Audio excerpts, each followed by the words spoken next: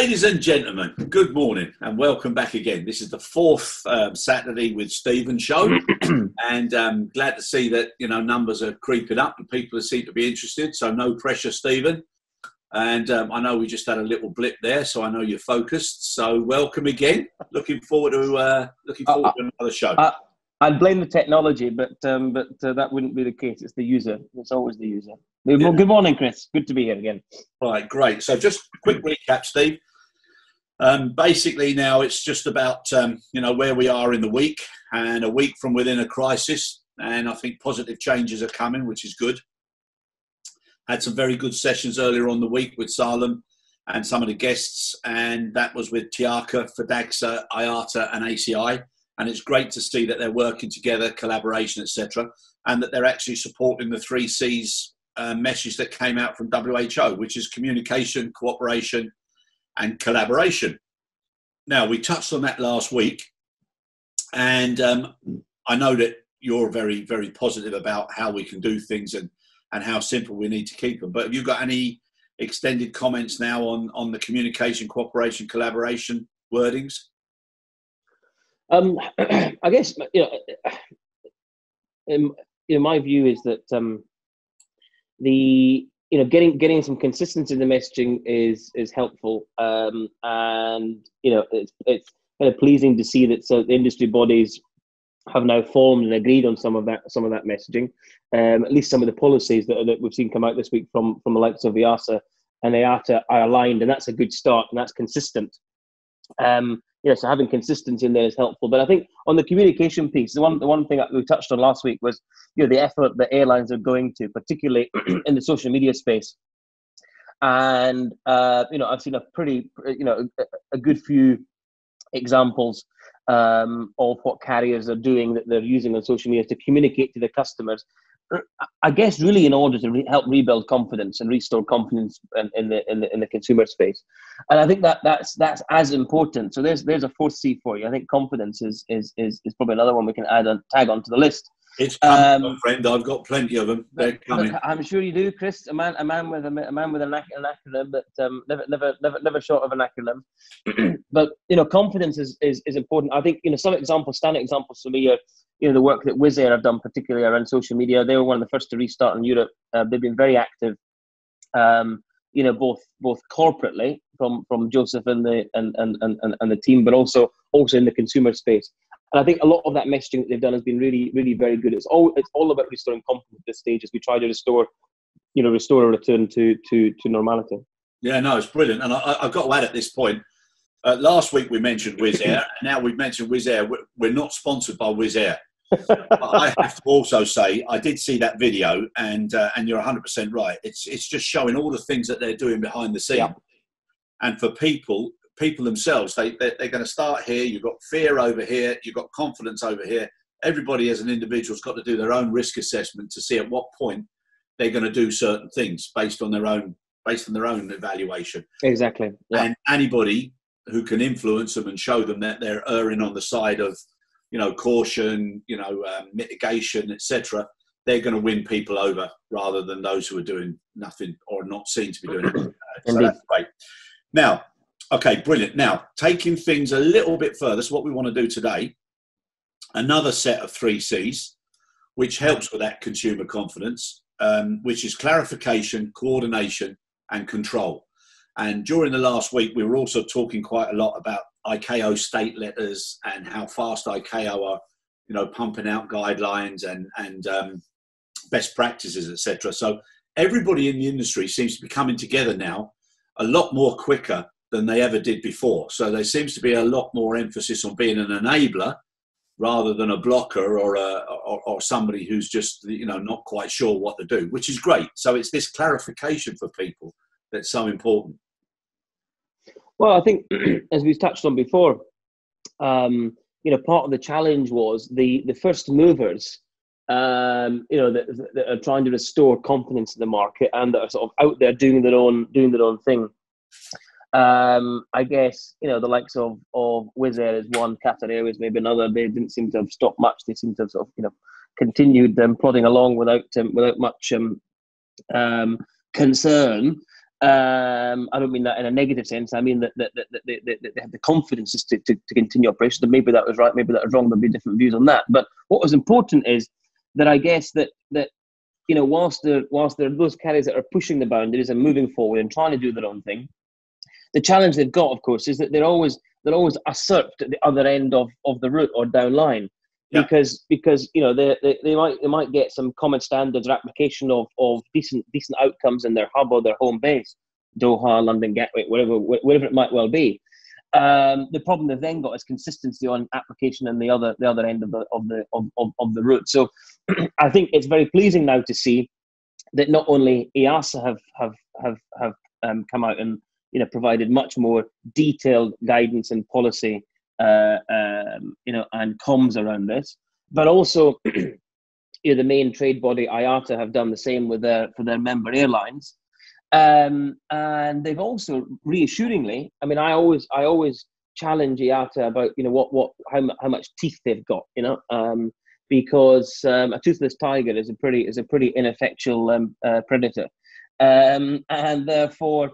It's nice to see that they've exposed their teeth this week by the industry adopting the common sense approach, which is social distancing on aircraft will not work. However, all of the other control measures that we've prescribed and described and put in place have to be universal and have to be adopted across the board. I think that was very reassuring and pleasing for me to see, because IATA has historically tried to represent its members' interests. And in this case, they're still doing so, but actually they're representing a much broader and sort of more macro, wider piece here. So I think that was probably my news of the week, if you like, in terms of seeing that common sense approach. There's not a lot of common sense. A lot of people expect the public to have more common sense than probably they do. But common sense, of course, is relative and not universal. So we need policy and we need rules and we need regulations. And if we do that, then we're probably in a much better place than we are expecting people to do their own thing. Yeah, no, I agree with you. That was good. And it was very clear of what the impact would be on everybody, including the consumer, if people did expect social distancing on aircraft. And the same thing from airports. ACI were also saying that, if they had to do it as per people's general understanding, you'd only be able to operate the airport. You'd only be able to operate the airport at about a 30 to 40% capacity, which again doesn't make sense. Nonsense. But what everybody did agree is, there is going to be a slower uptake, so it's not going to be a V curve, or maybe it's going to be a little wider U curve. But people are going to have to experience and expect that that's not going to be the way it was before. Now. Controls, Stephen. Mm-hmm. Okay, so at the end of the day, there will have to be certain controls in place, and for controls, people need clear lists. They need specifics. That's how people feel comfortable. So, what are your thoughts about the types of controls that should be put into place? Well, I think the problem I guess that we've got in terms of managing the restart is we have to test the effectiveness of each of the control measures. And so, some questions still about, whether there have been or there has been transmission on a case-to-case or case-by-case basis on aircraft of COVID-19. That remains, I guess, a debatable point and a challengeable point. The problem, therefore, I guess we've got is that with the various control measures that are being prescribed, so masks and cleanliness and no standing in aisles or galleys and no queuing for toilets and toilet disinfectation and cleaning standards on the ground are going to change. All of those are, I guess, control measures that we're asking industry to adopt. As we said last week, the biggest control measure is not to fly. Now we've been doing that for a few months. That's been I guess helpful and partly contributed to the demise of the spread and transmission rates of COVID. But I think, Chris, it's a bit of a moving feast. It's a difficult one to judge, because I think how does one test the effectiveness of those control measures, and who is there to sample and who is there to measure and quality assess the outcomes of those measures. That's actually a pretty tough thing, I think, to do. So I think if industry does what it says, like, you know, a bit of you know, does what it says on the tin, and Ronseal, that's the one. Ronseal, thanks, Chris. Yes, Ronseal. Does what it says. You know, if we follow those measures and adopt those measures as far as practically possible, and you have the odd outliers, you know, the sort of spikes, or you know, I think it's probably a case of delegating some of that responsibility to the aviation authorities in states, or you know, an approved audit group, or a group of carriers, or, you know, maybe a bit like sort of the sort of, I don't want to sort of use this as the best example, but the, you know, airlines within the IOSA sort of pool, you know, they are you know, quality assuring and auditing one another. You know, there has to be some level of you know, checks and balances that will become part and parcel of the normal way that we now do things going forward. You know, so as much as you get a station audit or a turnaround audit, an aircraft audit, or a security audit, whatever, you will get a you know, an audit on your control hygiene measures for hygiene. Exactly. Yeah, hygiene and health is going to be prominent now in the new normal. The reason I asked the question is during the week, one of the guys who I know quite well, he was talking to me, and he said to me, he said all these aircraft still flying overhead. I said, yeah. I said, you know, a lot of them will be freighters, and there'll be passenger aircraft with freight on board.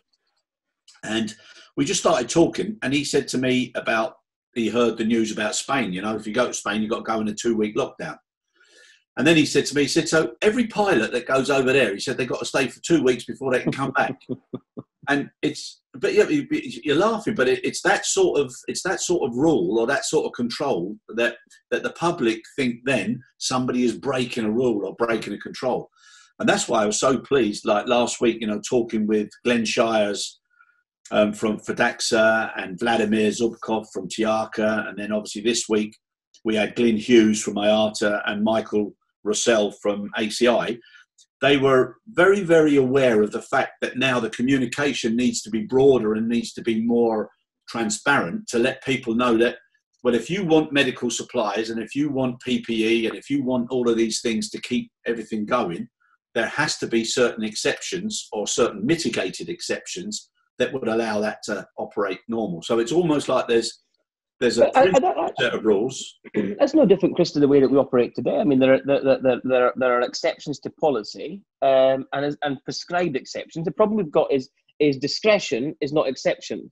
Yes. And that's where you've got the problem. So my level of discretion, you know, on my measure of gin, might be very different to the guy in the bar who's pouring the gin. His discretion might be pretty non-existent. And that's the problem. That is not therefore prescribed. Whereas if exceptions are prescribed, and they're risk assessed, and they're controlled, and they're as universal as practically possible, there'll be different measures by states, different exceptions by states, or countries, or groups of countries, or the bubbles, or whatever. That's all fine. But one can't expect that this is any different to normal business, you know, business as usual, which has all of these exceptions in place. It's the same thing on, you know, visa requirements, aircrew visa requirements. You know, some countries require aircrew to have visa, but majority don't for short transit trips, etc. But they require you or I to enter on a visa. So, you know, exactly. But this is the point. I think it's good that people are now realising that they need to give a little bit more transparency to get greater acceptance and understanding and appreciation. Mm-hmm. Because even if you look at, you know, some of the politicians are saying something, and then suddenly the public go mad, that's not right, this isn't right, etc. Because they're just not used to that level of thinking. And I think it's good now that things have been a lot more transparent. Indeed. And from what the guys were saying with ICAO and the state letters, and even some states, you know, they weren't taking an understanding of how long you can keep an aircraft on the ground and flying hours, etc. So as a result of that, it puts more pressure on the GHA to load the aircraft quicker in unusual circumstances, with a lot higher number of employees required to load than normal. So again, it's putting more pressure on the GHA. So I'm on a sort of what would I say? I'm on a little bit of a stampede, you know, to make the GHAs be better thought of and more appreciated. And you know, thinking about it, you've got 30, 40 guys plus maybe involved in loading an aircraft, a passenger aircraft. inside the cabin, which is, it's never been done before. And all of a sudden now, you've got all this extra cost, extra time pressures.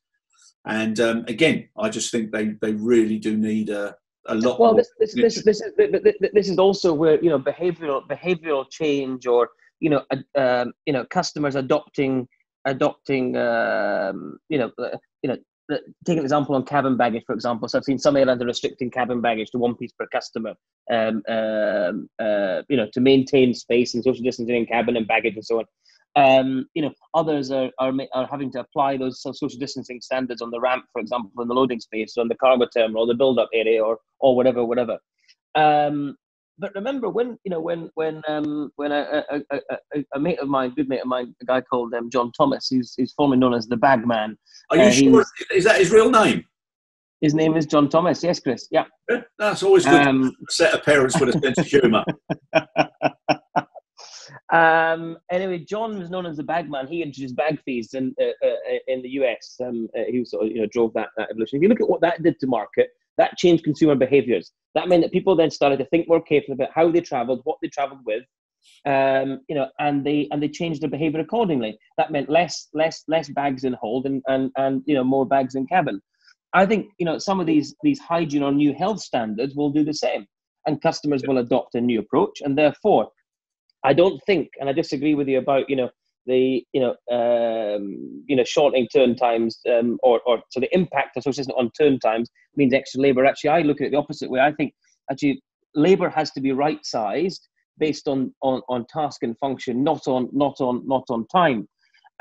So people do time and motion studies and spend all sorts of hours and very scientific surveys on time and motion studies on turnaround times, which lots of people have done. It's a great thing for a lot of the university grads doing all this exciting stuff. However, it's really very simple. The more people you put on the turnaround, the more people you engage on the turn, the higher your engagement standards of resources, the more people there are to trip over themselves. Therefore, the less space there is in people to work in a given area. So actually, it's not about necessarily trying to squeeze the same out of what we've got today.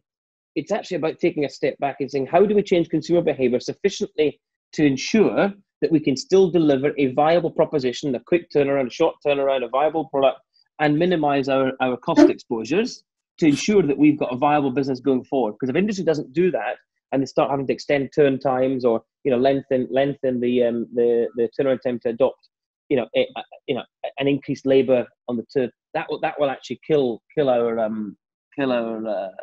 game. Beautifully put. But where I was coming from was freighters. So where ground crews are having to load passenger cabin space, and they're having to have 34. They're actually doing like a man link chain.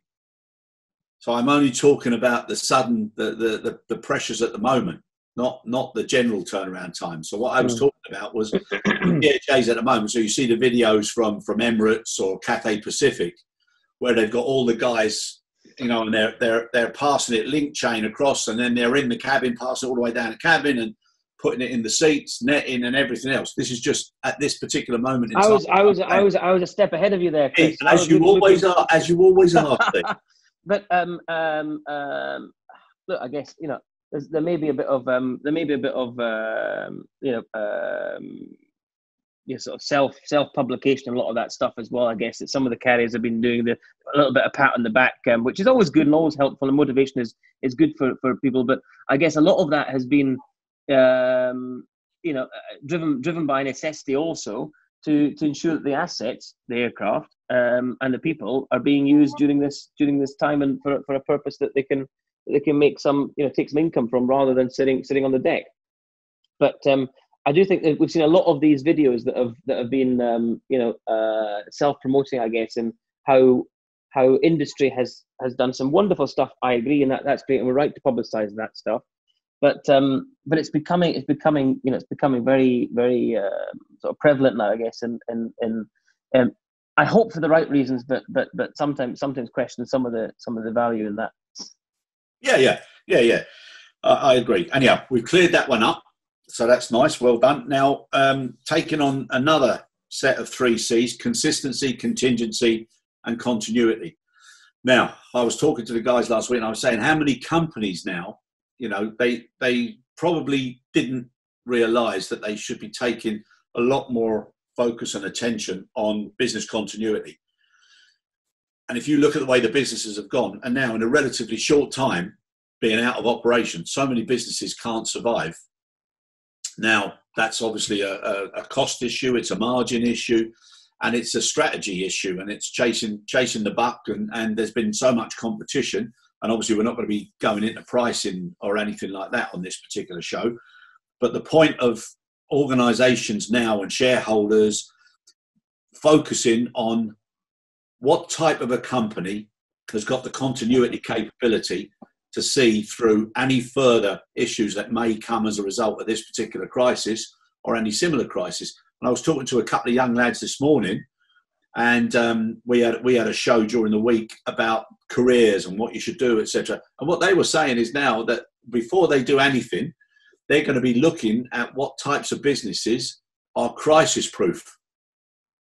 And that's where they want to be. So they don't want to. So one of them was thinking of going into marketing. So he said, as soon as something goes wrong, first things companies do is they cut their marketing budget, no advertising, no this, no that.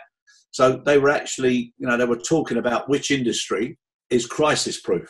So I think there's going to be a different outlook, because there definitely is going to be a new normal. Things have changed and they're going to change more, and things are going to be different moving forward.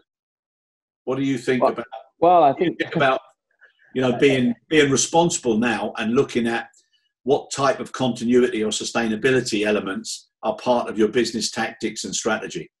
Well, Chris, look, crisis proof. I mean, you and I wouldn't be working in aviation if we wanted a crisis-free industry, that's for sure, or a crisis-free career, because this industry's had more crises thrown at it than I suspect any other.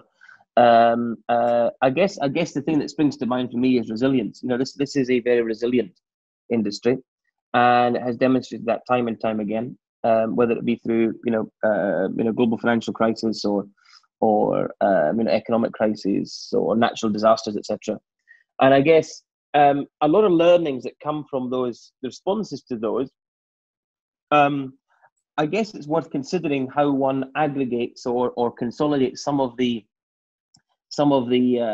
learnings from those previous crises, and then taps into them to develop their future crisis or contingency planning response.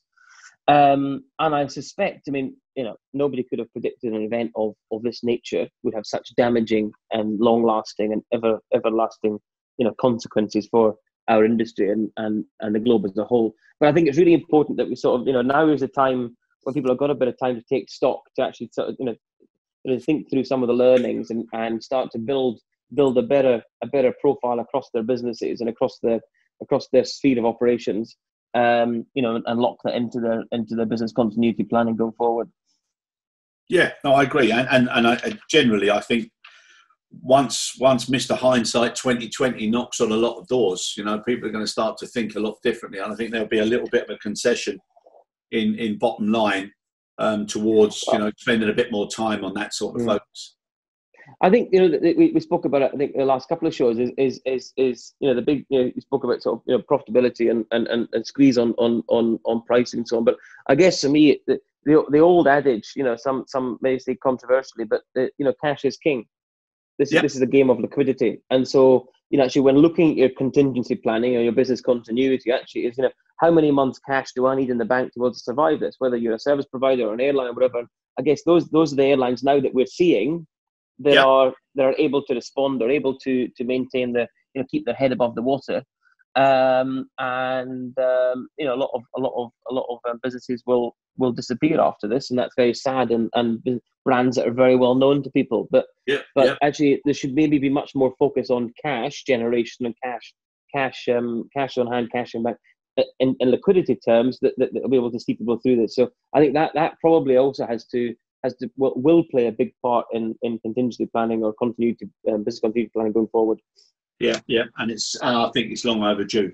Now, Steve, questions. We've had some more questions during the week, so it's great. So, got a combination set of questions from Craig Ellis, who's currently furloughed and working for EasyJet. So, what he said, just mixing the content up a little bit, is how, as an industry, will we recover from such a skills gap and shortage when we commence the recovery stage? And he's referring to the fact that, within the industry, we're seeing a lot of experienced staff members now either leaving or finding alternative work or taking early retirement. And unfortunately, as we've seen in most of the press, there's going to be a lot of redundancy as well. So his question, again, is how as an industry, and one that focuses so much on experience, qualification, licensing, etc., will we recover from such a skills gap? I think big challenge. I think this is a big challenge. Now, on one hand, you look at the, let's say, licensed individuals like engineers and pilots. A lot of redundancies now, very sadly, and people will be losing their jobs. But what that does for the market as a whole, is put a lot of people back on the job market, and therefore there may be more kind of transfer of or opportunities for people to move into new firms, new countries, whatever. So I've also looked at cyclical. You see, like China's starting to recover already. North America, largely domestically, has been sort of continuing and to a large extent, not business as usual certainly, but a lot more capacity flying around there than certainly in Europe. So I think probably what I would see is the licensed individuals and the demands that businesses previously had for those individuals, meant that there was always a kind of an opportunity pipeline, and of course now with a lot on the market, they may be able to kind of move around more easily geographically. So that's one aspect. I guess the other aspect is saying, and something you and I touched on before, Chris, is saying this is something that probably, with the right kind of approach or the right kind of systems in place in a firm to identify future talent, cadet programs, apprenticeships, and bringing on young, smart, bright kids into your organizations, training them, coaching them, mentoring them, bringing them through the process, moving them from from the commercial side of the business to the operational side, to the handling side, to the services, and giving them as much exposure as possible. I think we're going to probably see as some of that, very senior talent sort of exits the business potentially. And we always said before that a lot of the people that you lose are the good eggs, because they've maybe timed out, or they're, just sort of hitting retirement, maybe deciding that actually wouldn't retire if this hadn't happened, but maybe that's an opportunity now. So you lose a lot of that experience. So providing we can kind of capitalize or hold on to some of that to train, coach, and mentor the young generation, I don't think there's anything to be afraid of. I think the problem we've got is that not all businesses are set up to create those pipelines and that talent development. Totally.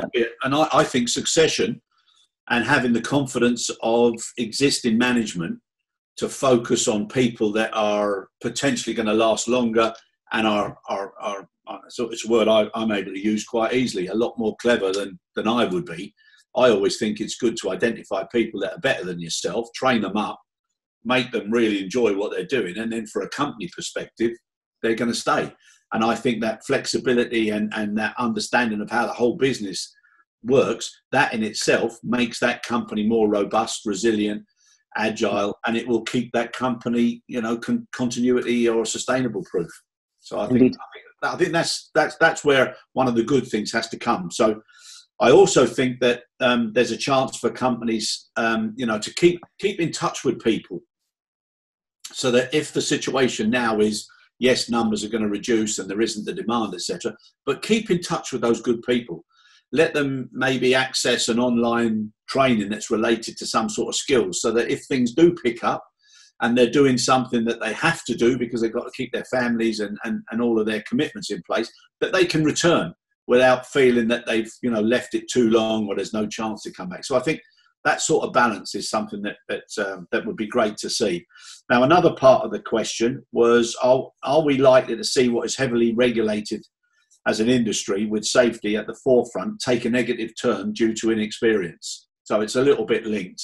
And I think it's something that people do fear, that if people do start to go and there isn't enough auditors, there isn't enough people renewing licenses, there isn't so much preventive maintenance, etc., people would question this safety element. So I think, again, coming back to the Wizz Air, the more that companies can focus on those concerns and make them flip over into a confidence level, I think that's the way forward. Well, I think the a company's kind of sort of lives or dies by its approach to safety and the impact on having or maintaining, or not impact of not maintaining good safety and good security standards in its operation, and the impact of that on its brand. So you live and die by your actions in good times and bad. So it's very simple for me in this regard. The DNA of a good firm, or the fabric of a good airline, a good aviation firm, if they are well set up and disciplined in that space today, then I don't think that DNA, or that the fabric sort of that's created that business, would allow them to destroy or damage at a critical time what has been essentially the backbone to their success.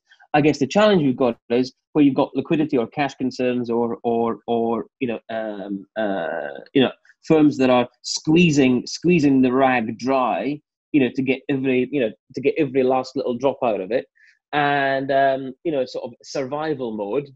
That is a challenge. However, I guess what we need now is better cooperation and collaboration between airlines and their service providers. Yeah.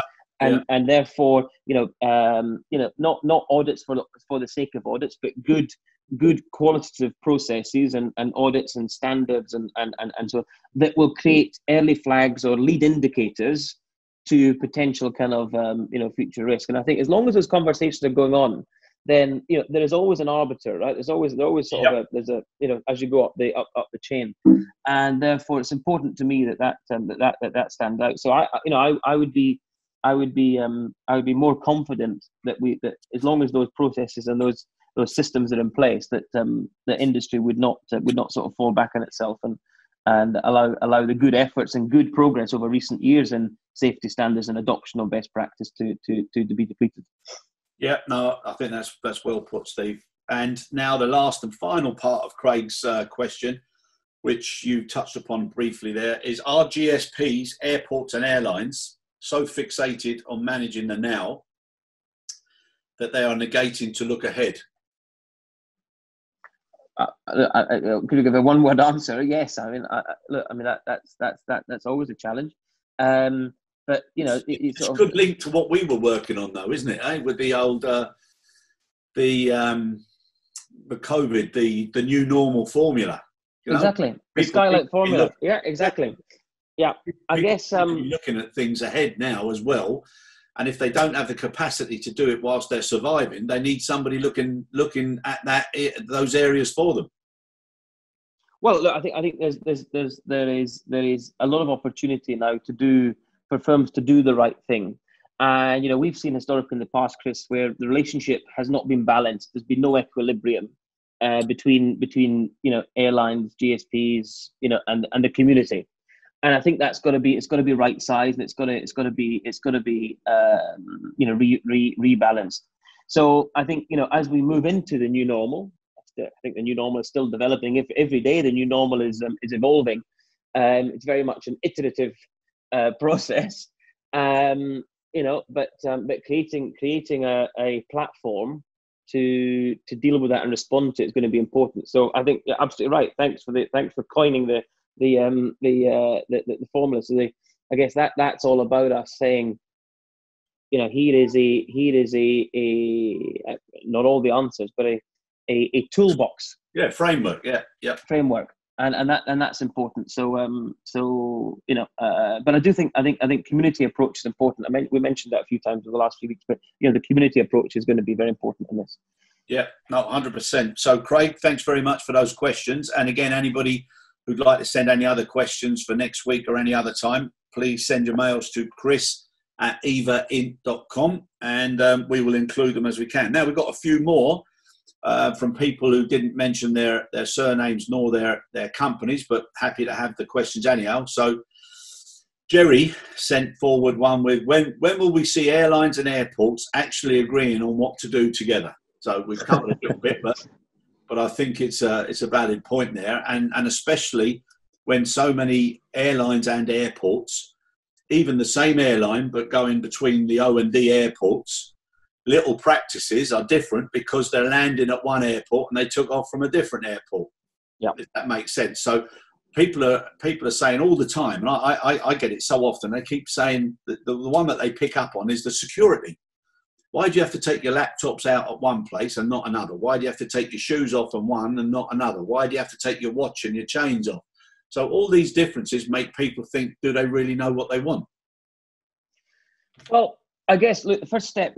Thanks for the question, Jerry. Is as we've seen this week, is EASA published a very good and comprehensive response to COVID-19, and we'll wait and see now how that plays out in terms of adoption. The problem we've got, Chris, I guess always is difference between policy and process. Yeah. So policy can be consistent. So the policy for aviation security screening standards is one policy derived from ECAC, European Civil Aviation Conference, across member states. But the process differs by state or by airport because the technology availability differs. Why? Because I can't imagine that Bournemouth will be spending significant sums on screening machines that could allow customers to keep laptops in bags because of multi-dimensional screening standards or capability, versus a large hub airport where that does make sense with the throughput they've got. So, are you meeting the standard and are you compliant with the policy? Yes, but the process to achieve that may be different. We're going to have the same with the health and hygiene response to COVID-19 for sure. Yep, which comes back again to communication and clarification. And if people had better, so that I agree with you 100%. And it's I sometimes think that when you're waiting in these queues, that if you had the screens up like you have in the States, where it's talking about all the sites you're going to see and everything, but if it just said, ladies and gentlemen, the reason we're in this queue, or the reason you're in the queue with your fellow passengers, is because, and then we need to do this. We need. But Chris, I think largely it does. I mean, those exist in certainly the main hub airports. But I wonder if they exist with as much as what you've got to do, but not the why. And they say, take this out of your bag, be prepared, get your stuff ready, and all this sort of stuff, and make sure you got it in your little plastic bags and stuff. I guess. But people, I just think the more time you spend telling somebody why, what helps you, the better they're going to understand your process and your practices and ultimately your performance. Yeah. So, I just think hopefully that this is going to make people do things so differently and see how certain things work in different industries and different times and make you understand and appreciate it more, because there is still an awful lot of frustration you see in these lines. Also, dare I say, a certain difference now of training for the people who have to do that job. I think that's going to be necessary as well. Yeah. Okay, now another question sent in similar, but from two different people, and from their names, I would imagine from two very different regions. Got Hassan and Pedro. Hassan has said, do you both have a logical list of what should be done? So that'd be nice if we did. And how many items could be included on a general list? So that's from Hassan and from Pedro. Do you have a list, Chris? Over to you, Steve. I think in general terms, I think in general terms, you start with the logical scientific guidelines that have been provided. And then where something is required and you risk assess, you then have the mitigating qualification to still follow those guidelines, but in a slightly different way. But it's not generalized for everybody. And I think the most important thing is that there's a general consistent list, and then there's deviations or there's exceptions from that list, but they're still controlled because of risk assessment, and they're in place because of necessity, which is why you've got the doctors, the nurses, all the frontline workers needing all the PPE because they can't keep that 2 metre social distancing. So there's things that have to be done to keep the world going. So, I think even Hassan and Pedro, I'm sure they've got their own list, and they would know, you've got a social distance. It's always safer to be side by side than in front of someone. If you're wearing masks, you're doing it because you're caring about others rather than you just trying to protect yourself. I think look. I mean, in terms of the immediate response to this, and to restart travel and to restart, kickstart our industry again, I think the list that matters and the list that should be used has to be universally consistent. So my list or your list or Pedro's list or Hassan's list actually doesn't really matter. It might matter in their business for their own business, recovery, BCP, whatever. But actually, more generally, more broadly, this has to be a universal coordinated approach. And so I think the list that matters now is the EASA, IATA, ACI kind of guidance, documentation, policies that standards that we published, and that's important that people should consider those and actually put their hand up and say, look, actually this is going to be a problem in my airport for X reason, or it's going to be a problem in my staff or my rest areas for Y reason, etc., and actually think about that. So that if you create your own list from the base guidance materials, I think that's certainly a very good start. Yeah.